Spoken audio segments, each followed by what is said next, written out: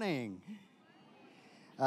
Like you heard, my name is Barak. I'm one of the pastors here at Fellowship, and I have the honor of being here this morning. And even as we talk about a simple Christmas, it's amazing how truly we've moved so far away from what Christmas truly was intended to be. And we've made it all about us, competing with others, or even just making sure that we are the center of the attraction. We are the ones who get all the glory, all the gifts, all the fun. Then we spend time thinking about me, instead of thinking about others. And as we follow through with the message that we have been sharing this week, I have the great honor of sharing today. I'm always at Creekside. For those of you who don't know me or have never met me, I'm always hiding at Creekside, but today I get the honor of being here, and I'm glad to be here. I've actually missed you guys, so I'm happy to be with you guys today. So maybe you don't know this, but about a month and a half ago, I was blessed with a beautiful baby girl. And yeah, there she is. She is so beautiful and so perfect and keeps me up at night. She looks just like her mother, luckily, and don't worry, she looks like me when she cries. But as I'm just saying this, it's just been a wonderful opportunity for Nita and I, my wife and I, to evaluate and think through what our Christmas tradition shall be. And what our family will have as a Christmas tradition. Having worked at a church and served at a church for as long as I have, it has been that every Christmas I end up working. I'm always at church, and that has become our Christmas tradition. That has become what we do for Christmas for my wife and I. But with the blessing of this child, we've started questioning not what we shall do over Christmas, but what tradition shall we pass on to our child, and what shall we teach them about Christmas. And I'm so glad that we're doing this series on a simple Christmas, because for me, it allows me to take time and actually evaluate and consider what are the things that really matter. What are the things that we want to keep center and forward for us as a family. And our hope then shall be, and our hope is that we shall be able to pass to our daughter and to any other child that God will bless us with a tradition of love, care, and humility, a focus on others, a focus on Jesus and not on us. And that's our prayer, that this child will grow in a home that reminds them that Jesus is the reason we celebrate this season. Jesus is the one who brought us together. Even for me and my wife, truly, had we not been followers of Christ, I don't think we would still be together. And that's the beauty of what Jesus has done for our marriage and our family as well. And as we think about what Christmas looks like and what Christmas is, I'd like us to turn our thoughts to what happened when at the very beginning. Because the story starts with a very simple girl.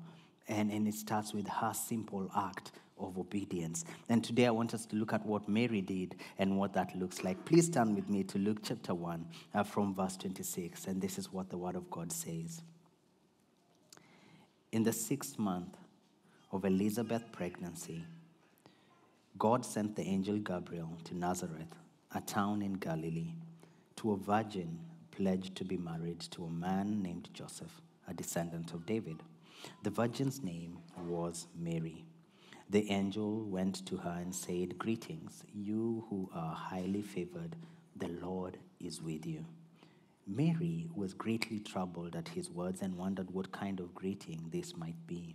But the angel said to her, "Do not be afraid, Mary. You have found favor with God. You will conceive and give birth to a son, and you are to call him Jesus. He will be great and will be called the Son of the Most High. The Lord God will give him the throne of his father David, and he will reign over Jacob's descendants forever. His kingdom will never end." "How will this be?" Mary asked the angel. "Since I am a virgin," the angel answered, "the Holy Spirit will come on you, and the power of the Most High will overshadow you. So the Holy One to be born will be called the Son of God. Even Elizabeth, your relative, is going to have a child in her old age, and she who was said to be unable to conceive is in her 6th month. For no word from God will ever fail." Verse 38. I am the Lord's servant, Mary answered. May your word be to me fulfilled. Then the angel left her. Let us pray. Father, I pray this morning as I attempt to share your word, to stand before your people, to minister to them by teaching your word. Lord, I pray that you will prepare my heart and their hearts as well, that we will be ready to learn from you. But most importantly, Father, I pray that you'll give me the courage to step out of the way and to allow you to minister to your people for your glory and our joy. In Jesus' name, amen. So here's how the story goes. Mary is most likely a young girl of maybe 14 or 15 years. Back in the day, as culture would have it, as soon as a young lady showed the maturity to be a young woman, then she would be betrothed to be married. And the exciting time that she's in is a time where she is looking forward to meet her boyfriend or her fiancé and become and join into family. And this is an exciting time for her. But also, as you think about this, it's a very young age and a very young person. And so as we think about this whole image of what Christmas is, think about the situation that this is coming into. One, Mary is extremely, extremely young and getting ready for marriage, but also Joseph, who is going to marry her, is not the wealthiest of them. We see actually later in Scripture when Joseph goes to offer an offering in the temple, he actually brings 2 doves, which is what the poorest of the poor would bring to the temple, because not everyone was expected to be able to offer a calf or a sheep or anything else. If you were so poor, then at least you could capture 2 doves and bring them as an offering. And so we see that Joseph is not so wealthy. And Mary as well is young and naive as well. And if we were planning Christmas, if you and I were planning Christmas, surely we would plan for Jesus to be born into a wealthy family, a family that has it all together, a family that has figured it all out, wealthy enough to ensure that the King of Kings will have the best education in the land, so that when he becomes older in age, then surely his authority will be better. But if that is the case, then we have no way of connecting with Jesus, because we don't know whether he understands our situations fully. And not only that, think about it. He comes in through the weakest part of human society as a child, weak and dependent on everyone else for his every single need. When my daughter was born, I had made it my goal and mission to ensure that I would hold her as soon as the nurses would let me do that. So as soon as they brought her out and weighed her before they could turn, I said, could I hold her? And they gave her to me, and I curled up into a ball, trying my best to protect her from the whole world and hold her into my arms. And as soon as they placed her in my arms, I realized how fragile she was and how weak she was. And immediately I started thinking, I hope I don't break her. Oh, I'm going to, what's going, oh no. And I started thinking to myself, I'm not ready for this. I'm not. And even as we were going home from hospital, I was thinking, somebody should stop me. Don't they know I know nothing about bringing up a child? And I can't imagine how it must have been for Joseph and Mary. I can't imagine how it must have been for not only for this child to be at that place, that weakness, that place where this family is not only poor, that this family is not only young, that this family is not only trying to figure things out, but also the powers that be, King Herod, is trying to kill this child to ensure that this child does not become king, does not grow up, and does not bring him trouble. So not only is this child born to a poor family, but this child is born to a fleeing family. And in his vulnerability, they have to leave and become refugees somewhere in Africa, seeking shelter. There cannot be a weaker position in life than a small newborn refugee baby born to poor parents. And it gives us the image of even the gifts that the wise men bring to Jesus. Those gifts, that's what sustains this family as they are seeking refuge in a different country. It was the birth of a simple baby in a simple manger into a simple family that gives us a simple Christmas. But it all starts in Luke chapter 1, verse 28, with a poor young girl going about her daily chores when an angel appeared to her. But think about it for a second. And maybe because we've lived long enough where Hollywood is within and amongst us, and we already know how angels look, and we assume that when the angel appeared to Mary, she knew exactly, oh, that's an angel. Oh, hi, angel. No. Can you imagine just going about your chores in your room and then boom, someone is there? How does that look like? How does that feel? What do you do? Do you run? Do you scream? And then the angel just goes ahead and says, greetings, you who are highly favored. The Lord is with you. It must have been scary for Mary, standing there in her room with someone standing there telling her, hi, you're highly favored and the Lord is with you. And what did that feel like for her? She must have been scared, anxious, afraid, all those things put together. And that's why maybe the angel goes ahead and says, do not be afraid, Mary. You have found favor with the Lord. And then it's like angels don't do small talk, or they don't know small talk, because immediately after that, he goes into it like, bang, he starts, you are going to be pregnant, you are going to have a son, you are going to call him Jesus, he is going to be great, he is going to be a king, he will reign forever. What do you think? And you can imagine Mary going like, slow down. Take a seat. First, introduce yourself. Who are you? What are you doing in my house, in my room? And why me? And why are you talking to a young girl about pregnancy? But no, none of that. Somehow, Mary knew that this was a messenger of God and that this was God speaking to her through his messenger. And so, she was completely obedient to the voice of God. And if anything stands out from this story of the birth of Christ, it's Mary's simple, obedient faith. If we are ever going to have a simple Christmas instead of the hectic, stressed out, expensive Christmas filled with shopping that begins in September, when jingle bells in every shop, and buy, and spend, and shop, and get into debt, then we have to take a step back and think about the example that Mary sets for us in her simple decision. And in the example she sets for us is an example of obedience. So what can we learn from Mary today? I think Mary teaches us 5 key qualities of godly obedience. And I'd like us to look into those today. The first quality that Mary teaches us is that true obedience is willing to pay the cost. Here's a young girl about to be married, already betrothed to another, now being told that God wanted her to be the mother of our Lord Jesus Christ and that the birth would be a miracle, not because of Joseph. Now, what would you have thought had it been you? Maybe you would start asking questions like, how will I tell my parents? What about Joseph? When he hears I am pregnant, will he think I was unfaithful to him? And what if he decided to leave me thinking I have been unfaithful? And what about my people, my uncles, aunties, the village, and friends? Will they think I was foolish to abandon my purity? And who will ever believe that it was an angel, that an angel appeared to me? Will they just say, oh, we've heard that one before?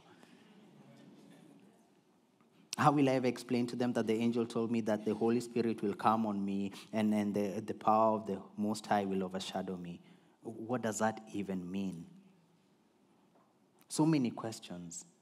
But Mary shows us that true obedience is willing to pay the cost of God's call. I wonder, who here has God been calling to obedience? He's calling you to let go of that relationship because it does not honor him.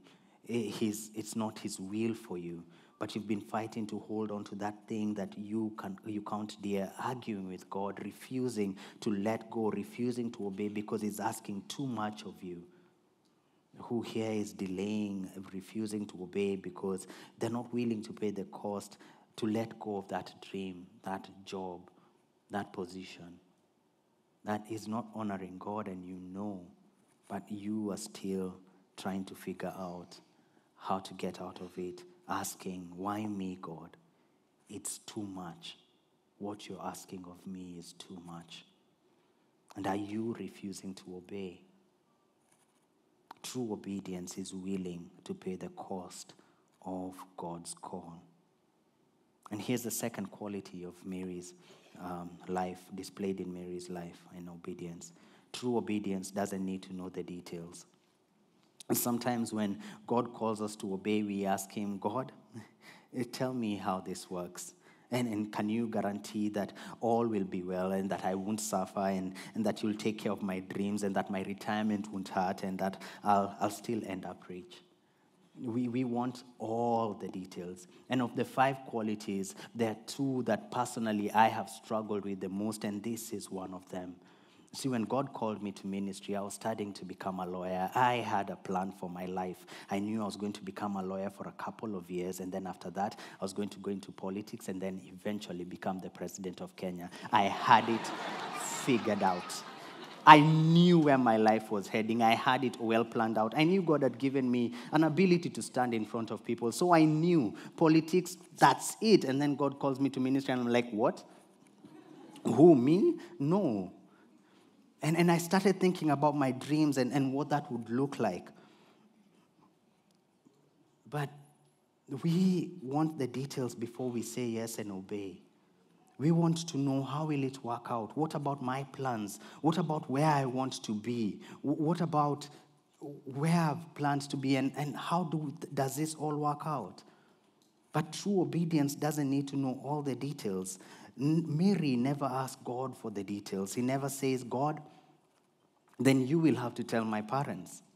And then go and tell Joseph. And don't forget to tell the rabbi, otherwise they might stone me for unfaithfulness. And then tell Mrs. Jacob because she's a gossip and she will ruin my family's reputation. And she doesn't do that. And while we are at it, we keep on asking God for all the financial details and all the financial costs. And we start on telling God, this, what you're asking of me is too much and I want all the details. We want to know what the next step is. We want guarantees. We want assurances. But true obedience doesn't need to know all the details. And Mary did not ask. If you listen to the testimony of Abraham, for example, when we read Hebrews chapter 11 and we see the image of just all these great men who do amazing things, we see this in Hebrews chapter 11 and it says, by faith, Abraham, when called to go to a place he would later receive as his inheritance, obeyed and went, even though he did not know where he was going. Can you do that? Can you obey God even though he doesn't give you the details of what will happen next and how the story will end? Abraham did not ask. Mary did not ask. Will you ask? True obedience doesn't need to know all the details. Thirdly, true obedience does not second-guess God. This is the third quality of true obedience, and this is the second one I struggle with most as well, because true obedience does not second-guess God. I am the kind of person who, I love problem solving. That's one of the things I enjoy doing. When I see problems, I try to figure out a way to solve them. So even when God asks me to do something, I try to figure out an easier, quicker, better way to do it. And I start giving him solutions. Well, instead of going that way, we could go down this way and it will be faster, I promise you. Or have you thought about sending Warwick instead of me? He's much better at this than I am. And then I find solutions, ways to do things better. And I try to negotiate with God. And then I keep making alternate suggestions, trying to show that I've got a better way, that God missed out on something. He did not figure it all out. And we do that as well. We try and solve it for God. We try and figure out, maybe God did not know what he was talking about. He wasn't sure when he chose you or me. See, when Job was struggling with what he was struggling with in scripture, he had lost so much. And at this particular place where he's trying to figure out the next step in his life, three guys come around him and start walking with Job. And they start telling him, maybe this is the reason why you're suffering. And maybe if you did it this way, and maybe if you did it this way, and maybe if you did it this way. And then God comes in chapter 38. He waits a whole 37 chapters before responding. And this is what God says. Who is this that obscures my plans with words without knowledge? Brace yourself like a man. I will question you, and you shall answer me. Where were you when I laid the earth's foundation? Tell me if you understand. Brace yourself like a man. I will question you, and you shall answer me. Would you discredit my justice? Would you condemn me to justify yourself? Do you have an arm like God's, and can your voice thunder like this? God is God, and we shall not question him. We cannot give him new ideas of how to do things, and even we cannot give him a way that is better than his way. In Isaiah chapter 45, verse 9, he says it this way, and he asks a similar question. Woe to him who strives with him who formed him, a pot among earthen pots. Does the clay say to him who forms it, what are you making? Or your work has no handles. I love how Max Lucado puts it in his book, He Still Moves Stones and Everyone Needs a Miracle. Faith is not the belief that God will do what you want. It is the belief that God will do what is right. Mary did not try to second guess God or make suggestions on a better way for this risky venture. Mary did not try and advise God on how he can or should get his work done. She simply obeyed. Fourth, true obedience does not delay. The fourth quality of true obedience is that true obedience does not delay. Let me put it in a different way. Delayed obedience is disobedience. Allow me to take you to a different part of scripture where the Bible clearly teaches this, and this is the story of Saul. He has just been anointed as king over Israel, and God gives him an order. He tells him, go and destroy the Amalekites. I want you to destroy everything. I want you to leave nothing, because these guys had been evil, and they had done evil things in the sight of the Lord and to God's people as well. And in verse 12, early in the morning, Samuel got up and went to meet Saul. When Samuel reached him, Saul said, the Lord bless you. I have carried out the Lord's instructions. But Samuel said, what then is this bleating of sheep in my ears? What is this lowing of cattle that I hear? Saul answered, the soldiers brought them from the Amalekites. They spared the best of the sheep and cattle to sacrifice to the Lord your God, but we totally destroyed the rest. Verse 16, stop, Samuel said to Saul. Let me tell you what the Lord said to me last night. The Lord anointed you king over Israel, and he sent you on a mission saying, go and completely destroy those wicked people. Why did you not obey the Lord? Because you have rejected the word of the Lord. He has rejected you as king. Delayed obedience is disobedience. True obedience acts now. It doesn't drag its feet. It doesn't make excuses. It doesn't fulfill just 85% of what God said. True obedience fulfills 100% of what God has asked you to do. God calls delayed obedience rebellion. And he said to Saul, rebellion is like the sin of witchcraft, and arrogance like the evil of idolatry. Mary obeyed and obeyed immediately. What have you been dragging your feet on? Hoping you can persuade God to change his mind. And in the meantime, you are delaying obedience. Again, delayed obedience is disobedience. Lastly and finally, true obedience doesn't require God to ask your permission. We all know that in today's egalitarian world where all men are equal, but also you have to be careful not to offend anyone with your opinion or your approach, and you have to be careful about how you handle situations and how you say things, because you could offend so and so, and you have to watch how you're saying it. If you think about the world the way it is today and how you cannot command people, surely surely God should have asked Mary more politely. Think about it. Here's God about to ask a simple teenage girl to give up her reputation, possibly live with the scandal of having become pregnant before marriage, and her obedience was probably going to end up messing her life completely. At least, the least God could do was politely ask for her consent. But true obedience does not require God to ask for your permission. And the angel Gabriel did not ask Mary for permission, but Mary obeyed. And God did not ask Mary for permission, but Mary obeyed. And when God calls you to obedience, he will not ask for your permission. You see, if God has to ask for your permission, then he is not God, you are. I don't want to serve the kind of God who comes and begs me to send me.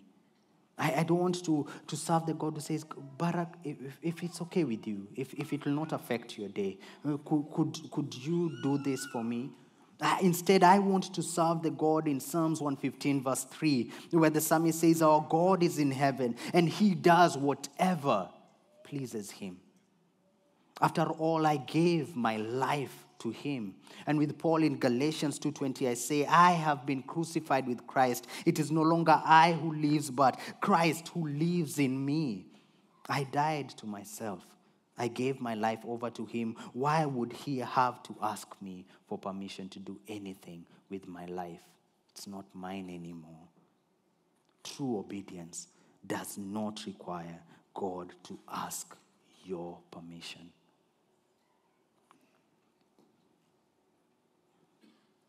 As we come back to thinking about Christmas and thinking about the example Mary has set for us here, let's for a moment forget about all the shopping, all the gifts, all the hustle and bustle. Let's forget about the pace we are trying to keep up. And let's go back to this simple question. What is God calling you to obey on today? What is he asking you to let go of that you've delayed in obeying? Is it a relationship that you know does not honor God and does not honor your marriage as well? Is it how you conduct yourself in your business or in your office, and God is calling you to be a different kind of follower of Christ? Is he calling you to let go of this place and go back to your home country? Is he calling you to let go of your dreams? Do you need to just obey and follow through on what God has asked you to do? I'm going to put up a prayer on the screen. I'd just like us to pray together this prayer. But even as we pray this prayer together, if you're here and maybe for you, the obedience that God is calling you to is to give your life to Jesus. I pray that today you will not go home without taking that step of obedience. See, the example that Jesus Christ sets for us is that he himself obeyed even unto death. That he obeyed his Father in heaven and went to the cross. Let us pray. Dear Lord, thank you for loving me and giving me as many chances as you have. Thank you for your word. And thank you, Lord, that you desire to transform me into the image and likeness of your Son, the Lord Jesus, as I depend on you for all things. Father, I want to live a godly life and live in humility of heart and in obedience to your word. Lord, the eyes of my heart are on you, and my confidence is in your word. Inspire, convict, teach, and correct me, I pray, through the scriptures, and I may develop a teachable and correctable spirit in submission to the leading and guidance of your spirit. Help me to look into the mirror of your word and let its truth search out areas in me that need to be rooted out. And may I grow in humble obedience to your ways, and help me to reflect the love of the Lord Jesus in my walk and in my word. I ask this in Jesus' name. Amen.